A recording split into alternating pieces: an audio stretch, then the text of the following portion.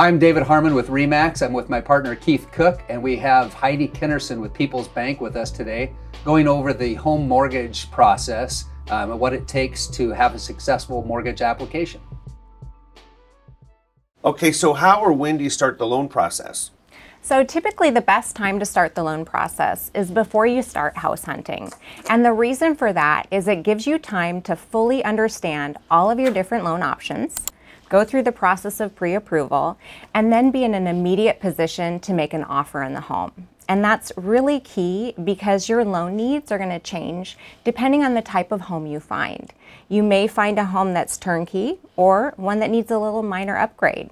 And so going through the process in advance is going to give you time to go over the different loan options as well as be educated on the best way to structure your offer with your agent to benefit you. Well, and if you start early too, it seems like if you run into a blip or something on your credit, or you need to get extra paperwork for getting your overtime or something, the more time you have, I mean, have you had some success stories where someone started and it took a little longer to get the home? Oh, absolutely. A lot of times you start with that initial application, but maybe you have a few hurdles or a few different unique employment and income situation.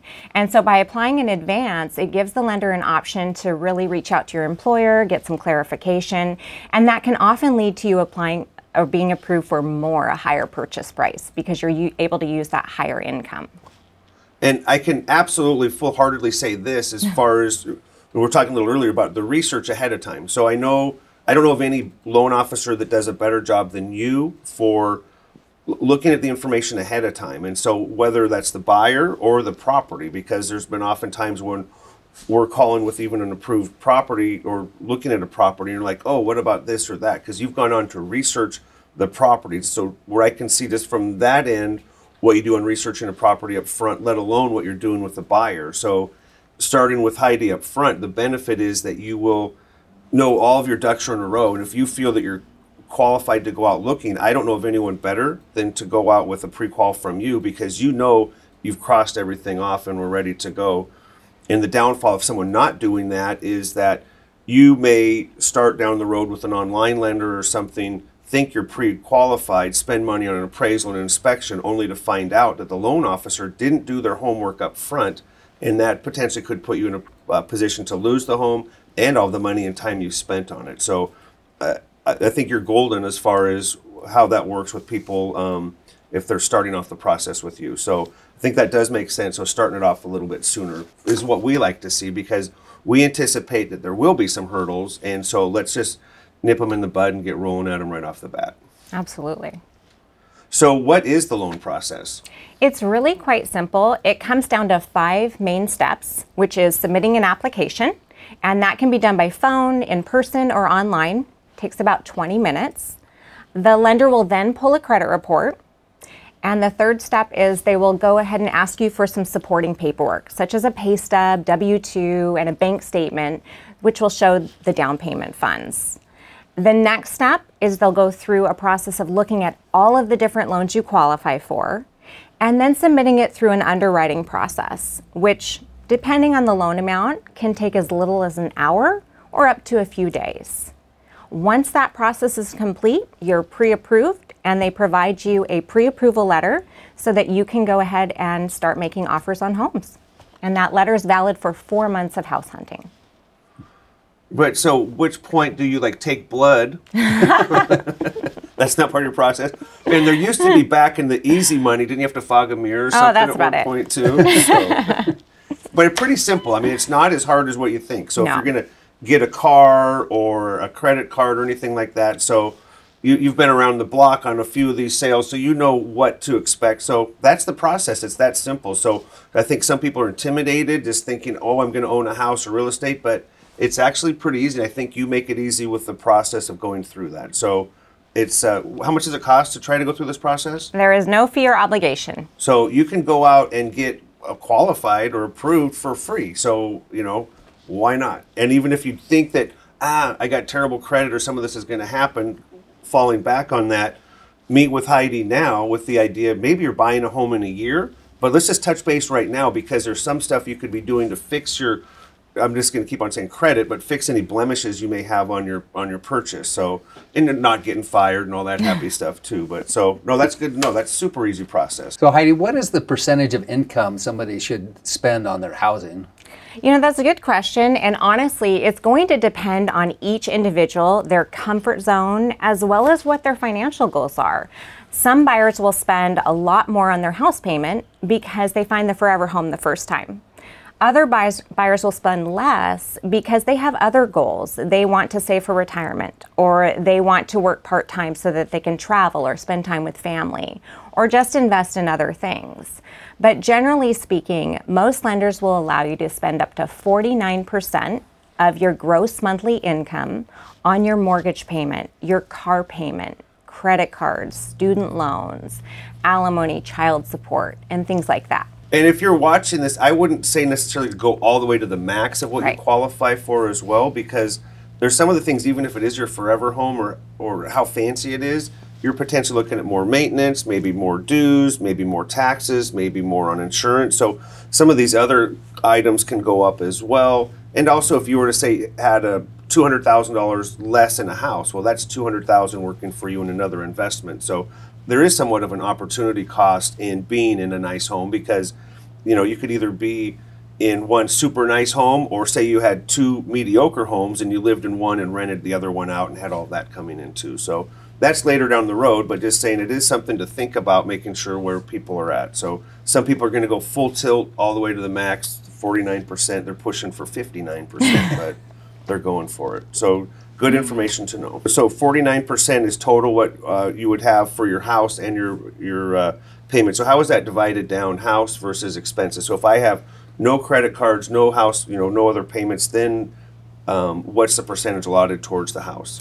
If you have no other debt, it's 49%. But like you said, a lot of buyers aren't going to go to that level. They want to have a respective house payment that they're comfortable with so that they can do a lot of other things.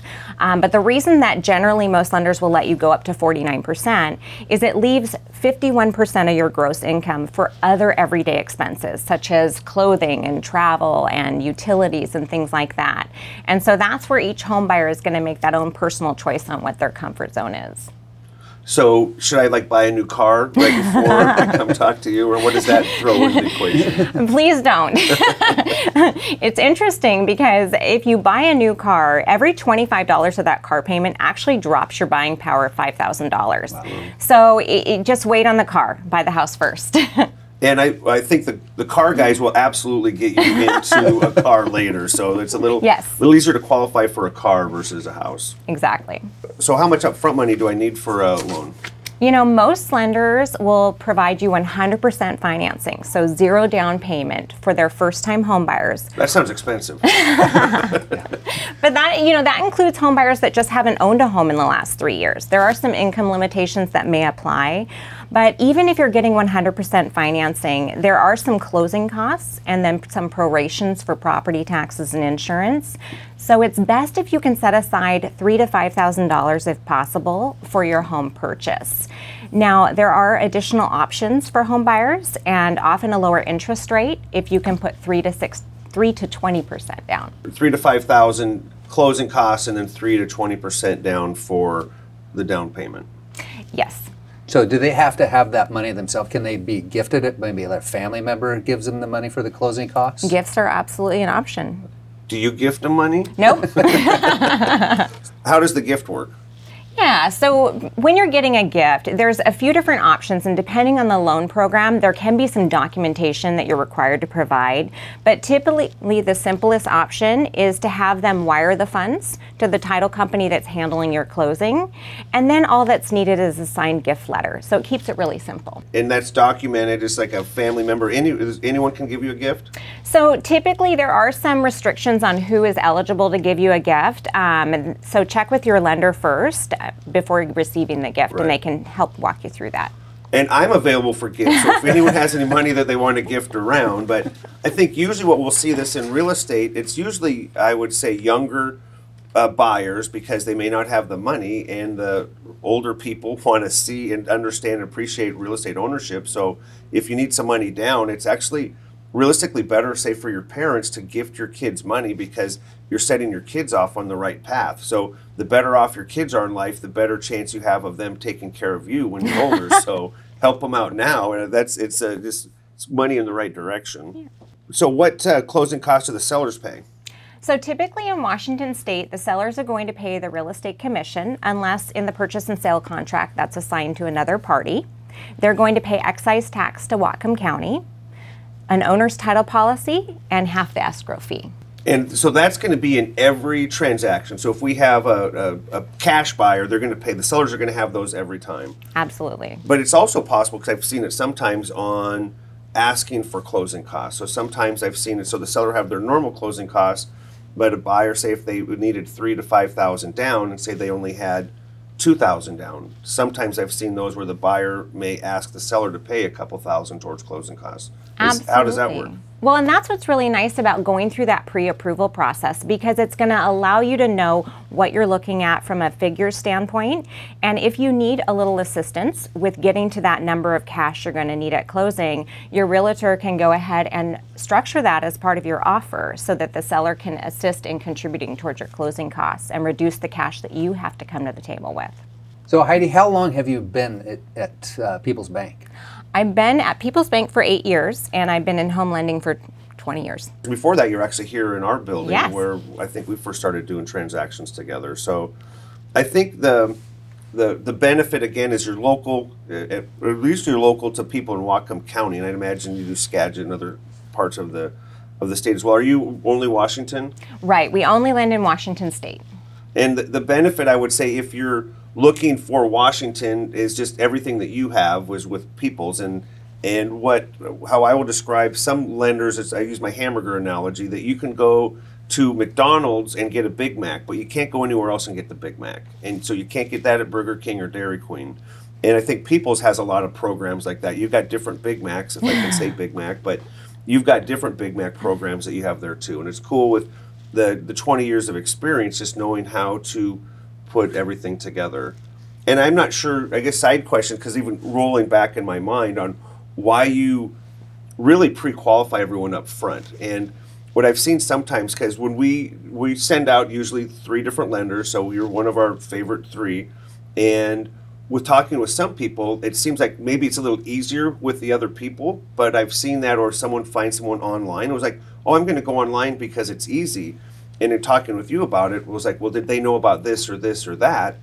And I think some borrowers get in the idea, well, they didn't ask me, I'm not going to have to provide that. Well, you see what's going to happen down the forecast and know what's going to happen and ask for it up front, versus these other people are running around and potentially jeopardy of losing their deals because they didn't do the work up front. So I think if you're going to borrow some money, you might as well borrow some money from someone who has the experience. So we'll cap it at 20, even if it's more than 20. We'll just say, because you're only at 30, right? So that's a plus. So a quick question, Heidi. So we always like our buyers to use local lenders. What do you think the advantages are using a local lender over maybe a national lender? Yeah, really it comes down to customer service and then local reputation. So when you make an offer on a home, part of what that seller is going to look at is who you've used as a lender. Then if you use someone local, they're going to know that local lender's reputation. Does that lender have a history and a reputation for completing purchases successfully and on time? Does that lender have a reputation for being diligent in that approval process to make sure that that seller can be fully confident that your financing is rock solid? And that reputation of your lender can play into how the seller compares your offer in comparison to someone else that's making an additional offer. So a few other things about local lenders is when you go through the loan process, there is actually a loan team. There's lots of different parties that do work on your loan to get you to the finish line. And local lenders, their loan team sits right in the county, the state, in the same time zone that you do. And that doesn't sound important, but in real estate, your purchase and sale contract has some deadlines, and so does your loan, that are time sensitive. So having that all be in the same time zone is very important. Another thing is local lenders use local appraisers that live and work in the area. And so when they're valuing your home, they have local community knowledge of the different areas that they're valuing. And lastly, local lenders often give you the option to retain your servicing instead of have your loan sold after closing. And that can play a role in it, because what that means, if they keep your servicing, is that you're going to make your payments to that lender for the whole life of your loan. Whereas if they sell your servicing, after you get keys to the home, you're making your payments to someone else.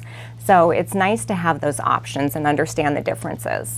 Yeah, definitely a big benefit then. Yeah. Oh, huge. And I'd say if you're going to rewind any part of this so far, it would be that part, because I think some people go online and say interest rates, and somehow you go down this rabbit hole, and all of a sudden you made application, you didn't realize it, and it seems like it's going to go okay.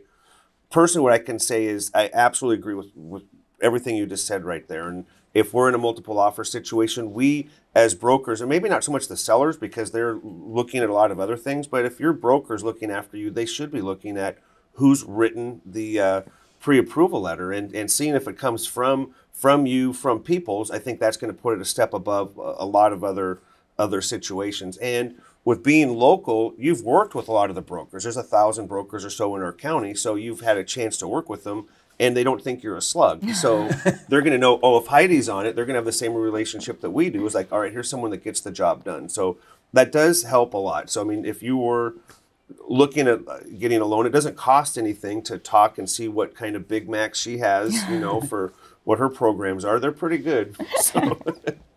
So I would definitely go that way. Versus the other thing with the online people, if you haven't seen the whites of their eyes, I mean, it's hard to say how do they really have a compassion or a feeling for you. And it's frustrating when I see it, mostly online lenders, they don't care about the time frame. So we could say the closing's on the 15th. Well, guess what? The seller doesn't have to extend till the 16th. They don't have to. If you can't close on the 15th, the deal's off. And so some of the times these lenders are, oh, just get an extension, ask for more time. That's asking. Someone may not have to give the extension. And I've been in a situation before where, okay, close on the 15th. Buyer couldn't close. They wanted to go on the 17th. The seller said no and switched gears and went with a different buyer. So the buyer lost the house, all of the energy they put into it, the appraisal, the inspection, everything else, because the buyer made a poor decision on who he was going to get the loan with. So can say that's not going to happen if you go your route. So way better than going with the online brokers. Sorry, online people, but it's just way better to go local. So what are the different types of home loans? So there's a lot of different home loans. There's a first mortgage, there's a second mortgage, there's a home equity line of credit, USDA, FHA, conventional, jumbo, home style renovation, construction, reverse mortgage, which People's Bank doesn't currently offer, and then bridge loan financing and land loan financing. So lots of options. Wow. And VA. And VA. There you go. Yes. I was keeping track. How about rehab loans? We do. We call ours renovation, Okay. and that's what's really nice is it's a way for you to finance and repairs at the time of purchase. So we do offer those. So these are all hamburgers, and then you still have the sub hamburgers below that. So That's right. It's looking at all of these ones. So all of these make sense. We're not going to get into the nitty gritty of all the different types of loans here, but they're, the first is, like your first house, the HELOC, or the second's huge. I think everyone should have a HELOC, which is a home equity line of credit. So you kind of go through the process, and you're set up to borrow money like anytime down the road. Mm-hmm. So in case you run into an emergency and you need a quick $50,000 or $10,000 or whatever, and you don't want to go through the whole process, you don't have it, you need the money. Well, if you put your ducks in a row, you can actually have the ability to borrow money on your signature at any time down the road because you have gone through the process. And so let's just say you have a $100,000 line or a $50,000 line. You've put the work in ahead of time, and maybe you don't even touch it for a year, and then next year you need to go dip into that for a little bit. So you go take $5,000 out, go spend it, whatever you've done, you've replaced. Now you can put it back in there and your payments are back to zero. Correct. I like that versus a second also because when the balance is at zero, your payment's at zero, your interest is at zero. So it kind of goes up and down when you need it. So instead of like if someone needed 20 grand, wanted to go cash advance a credit card and look at what that would cost, that would be crazy. So you guys have just open a conversation. And I think some of this stuff too is where with interest rates fluctuating and things like that, where I'm sure you've talked to people where they've met with you, you've helped them with the house. 5 years later, they're like, what are the rates like? Or maybe getting a second, or we want to do an addition or do something like that. So I think you're kind of relationship building, not just the one time with the loan, because a lot of times that's people's biggest asset and they want to tap into it for borrowing money down the road or liquidating. So lots of different loans you have. So that's really cool. It's not just like we just have no cheese, no lettuce. You guys have everything. It's a smorgasbord of hamburgers there. Yeah, that's a huge list of things that you guys offer. And I think that going back to the local aspect of this whole thing, if you want an advocate and you just want a home loan, you could get that broad question answered by somebody. But if you want like an advocate, somebody that's a professional that can actually look at your situation and give advice on what actually piece of the puzzle is going to work best for you, somebody like Heidi is like the prime example of somebody that's going to be your advocate and help you along. Well, thanks. So what percentage do you guys sell off versus you guys service yourself for people's? You know, honestly, I think that we sell off probably about 30%. Okay. If I had to guess at that. I mean, ultimately, the choices are buyers, though. We don't force them into one choice or the other. And there's many different reasons that people would choose staying at People's Bank or having the loan sold later. So it's nice because that decision is fully up to the buyer. And with all these options, because you guys have checking accounts and savings account and physical locations too. So having a bank account, working with someone, so you're one entity of the bank, but you guys also have all of these other services, safety deposit boxes and all that stuff. So, and you're big in the community with community spirit and everything that you guys do with Ski to Sea and all that stuff too. Oh, yeah. So pretty cool that way. But it is a difference. So online bankers, that you're not going to get a checking account with them or go deposit your check or, you know, go break a 20 for you. You guys can go get a roll of nickels or whatever you want. They're right here in Bellingham. So. Well, and the other great thing about People's Bank is that we are a full service bank. And so that includes commercial lending. If you find a commercial building that you want to purchase, we've got loans for that too. Is there anything you guys don't do? Is that easier? Maybe that would That have might be been easier. shorter So yeah, one question we like to qualify our buyers with is the fact that, you know, we're not responsible for whether or not they paid their Bon Marché bill or their Macy's bill or their JCPenney card. So how does bad credit and how can somebody improve that credit score? Yeah, we get that question a lot. And really, for a lot of home buyers, it's scary to put yourself out there to apply for a home loan. But the great thing is for home loans, perfection with credit is not required. And most lenders have programs that allow for lower credit scores, collections, or bankruptcies and things like that. So the most important thing is to submit your application. And that way you know where you stand. And the loan officer, if they can't fit you in the box that day, they can give you steps and tools so that you can qualify as soon as possible for home financing. What we often find when it comes to people that have less than perfect credit is they had something happen in their life and it was really bad. And because of that, they just stopped using credit altogether. And so what that does is it freezes them in time where they don't have any new credit to tell the story of who they are today.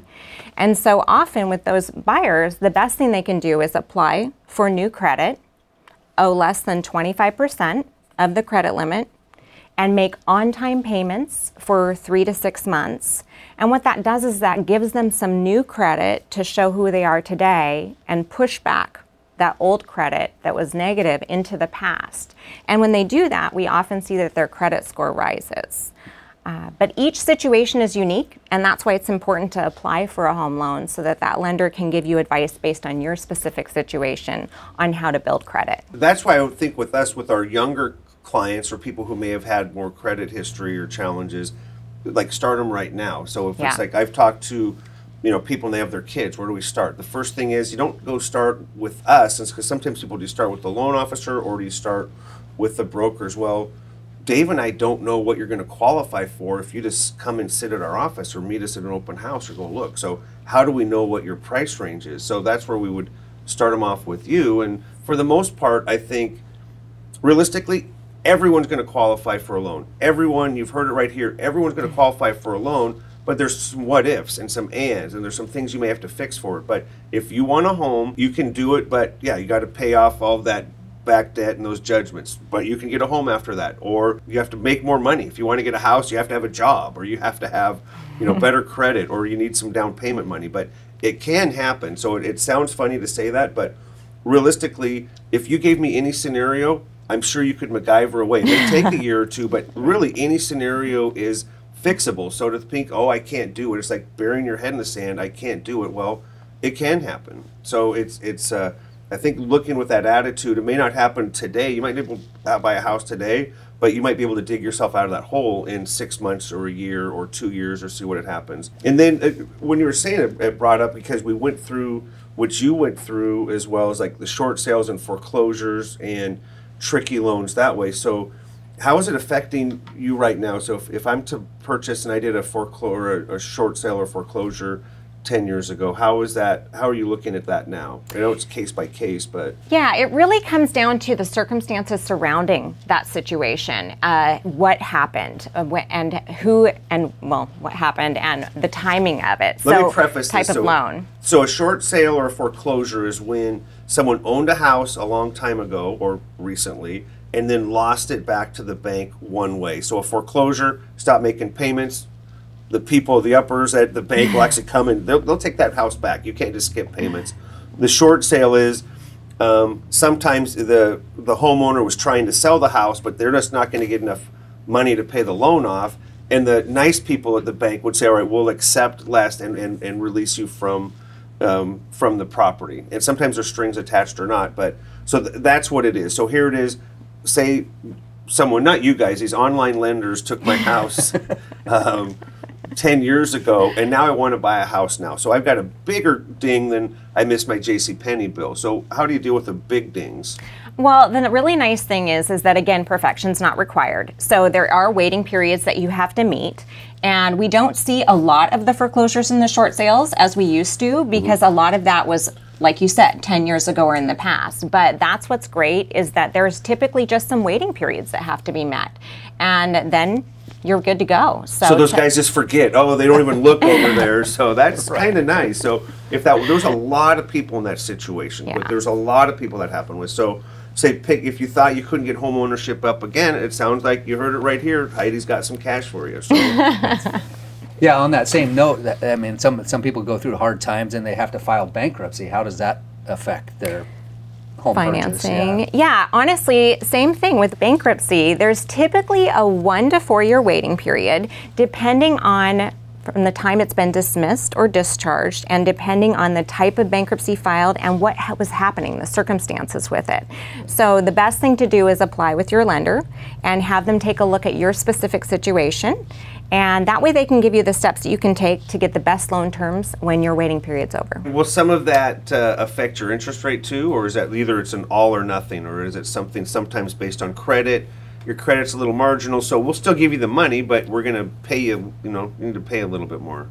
Interestingly enough, with the bankruptcy itself won't impact your interest rate. Really, interest rates are set based on down payment amount as well as what your credit score is. So if the bankruptcy is bringing your credit score down a little bit, then that will adjust the rate, but not the bankruptcy itself. If someone's out there right now, they're thinking about getting a house, is there any tips or planning they might think about? So typically when you're thinking about getting a house, there's a few things that you would not want to do. The first thing, when you go through your pre-approval process, your lender will probably give you some of these do's and don'ts, but it's good to remember that you don't want to open or close bank accounts or make transfers between bank accounts without talking to your lender first about the documents that will be required. You also don't want to change your jobs or your employer without talking to your lender about how that may impact your qualifications. You don't want to make any major purchases such as furniture, car, or appliances without talking to your lender first. Jewelry. No. You also don't want to increase the balances on your current credit cards, because that's going to bring payments up, or apply for any new credit, because that can also impact your qualifying for the loan. And then you brought up gift funds before. If you're going to get gift funds, that's great, but don't forget to tell your lender that that's going to be part of your down payment, because there's going to be some paperwork that's needed, and there also gift funds are only eligible if certain conditions are met. So talk to your lender about that. So it's kind of the most rules we've heard from you so far. So if you do all of that, touch base with you and don't buy anything and pay your stuff off. But so you have to be good for what, a couple months? Is that it? It's just from the time if you're going to find the house, just don't do all that stuff. So it's not forever. Once you close, so boom, we got the house, boom, we got the house. And so right after closing, then I can get the jewelry, then I can get the car, then I can get the furniture because it's funded, it's my house, and it doesn't matter. You guys are kind of out of our hair. So as much as you were analyzing me all the way up until I got the house, once I own it, you guys really don't care anymore. We don't care. Free as a bird. Yep. So do you have people that didn't take your advice, or say these online people that you've heard of at seminars that have found the dream home and made a couple boo-boos along the way while they're in contract? I did. I had a buyer who, right before closing, purchased a new car, and it had an $800 a month payment, and that didn't work for the loan. Wow. Thankfully, we were successful in completing the loan purchase because the buyer had a source of income that they had not listed previously on the application, and so using that income, it helped offset that new $800 mortgage payment.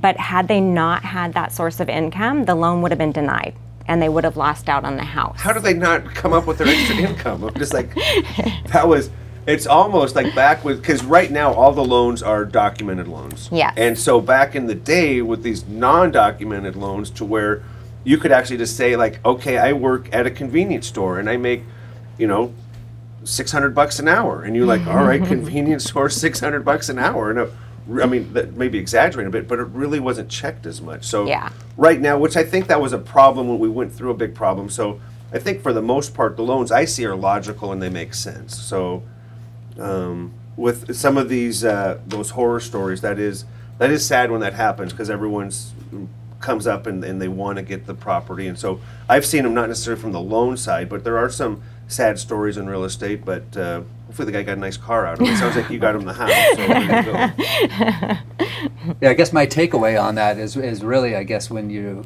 are thinking about buying a house, instead of going to an open house and finding the perfect house and then like, oh, I'm going to call Heidi and get approved for a loan, it might be advantageous to meet with you in advance, whether that's maybe 12 months or 6 months or 3 months, in case you have those questions. Maybe you had a bankruptcy, maybe you're self-employed, maybe you had bad credit or whatever. It's good to hire a coach or somebody like Heidi that can walk you through the steps, so you're ready when you see that house to buy it, and it's not catching you.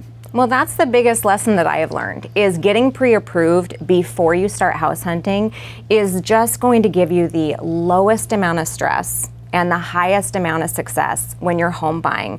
Because that way, before you fall in love, you've gone through the process, you've gotten past any speed bumps that might be there, and you fully understand your loan options and have that approval letter so that you can make an immediate offer and don't lose out on that opportunity. One way or the other, obviously we're leaning more your direction, but at least starting the process with anyone. So any loan officer, because you only service so big of an area, so get that process started. I would say universally this works across the United States. It will work for everyone who wants to get into home ownership, or it somewhat makes sense, just like meeting with you down the road. It's like, all right, I'm paying 12% interest. Can you hook a brother up? Or you're like, all right, yeah, or I need some money, or I want to do stuff. Or it's like, I think a little bit financial planning, because you can say, well, you don't owe much here, and if you're looking at investments or things like that. So again, I know it's a beating a drum here, but that's why I think you give solid advice, and you preload the people that you're working with information for a successful outcome without surprises. So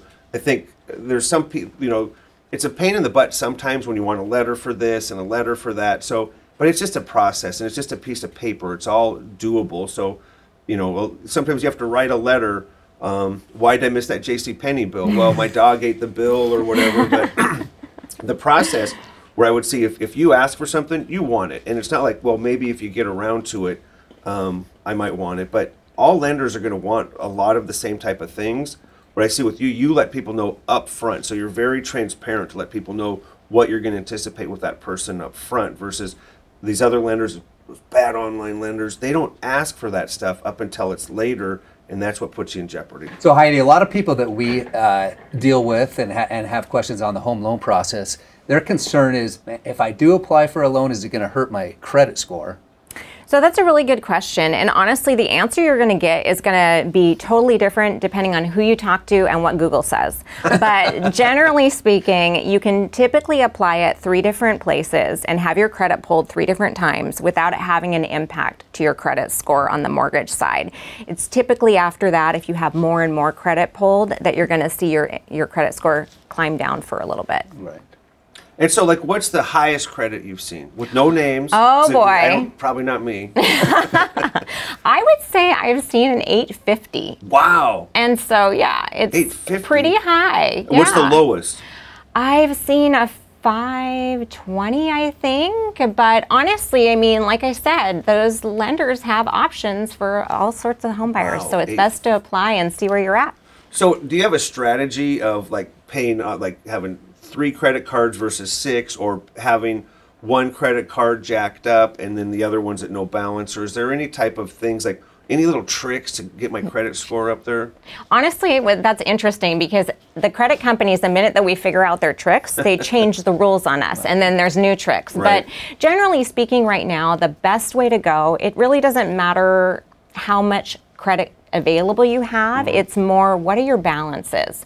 Are your balances less than 25 or 40% of your credit limit? That's kind of the sweet spot for having that. Would that be per card? So if I had 3 cards, they're all 10,000, instead of owing 10,000 on one, owe $2,000 on each, and then that might appear better? That might appear better, Old school until they Google it and figure it out. But, That's funny. but I think people are working on that, because sometimes if you're the more diligent you are on your credit, somewhat, you're going to save a little bit of payment down the road. So it might cost a little bit more either in upfront fees or interest. If you have, the guy at 850 should be rewarded versus the guy at 520. And that's still cool, he got the house, but if you got 850, that's wild. I mean, a lot of times I hear, what's like golden? Is there like a slotting with this? Because 800 I think is considered really outstanding too. Right. So is there break points where it's going to put you into different types of loans? Yeah, typically from lender to lender, you're going to see a difference in interest rate in tiers. Typically, the top tier is more 740. That's going to give you that best pricing and what most lenders will quote rates on.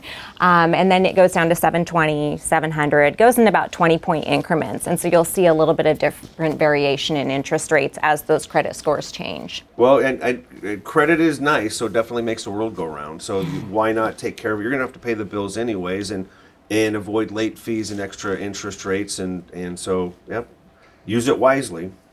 Also, a quick question: what are your thoughts on credit repair companies? That guys, I've watched late night TV, and I see these guys on there all the time saying that you can. I mean, should I call you first, or should I call the credit repair people?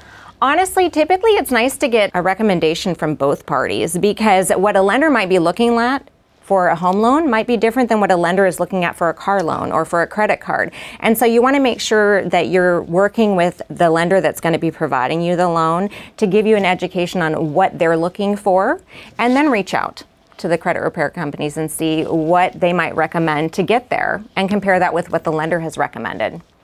And with credit, one thing I've talked to people when they call us, if they have the credit, so if they're going to talk to 3 people, and they have a rough idea of what their credit score is, it doesn't mean you have to pull their credit just because you're calling them. You're like Johnny on the spot to call the credit. I think if someone may just say, all right, I have a 720 credit, and you're going to be able to base the information on 720, and then in the process you will check that. I know you're not going to wait till way at the end, but it doesn't mean just because someone's talking to you that you're there to pull their credit. Well, and the nice thing is, as a consumer, you're allowed to get 1 free credit report per year. And so if you're more interested in you don't want the lender to pull it, you just want to say, hey, here's what I'm seeing. That credit report might be slightly different than the one that the mortgage lender gets, but it's going to have the information and they can take a look at that. So you don't have to have your credit pulled to have the lender help educate you on the different options. So kind of in wrapping it up right here, we will have, we're going to put all your contact information below, an email. So if someone wants to get the start of the process, or just shoot you an email.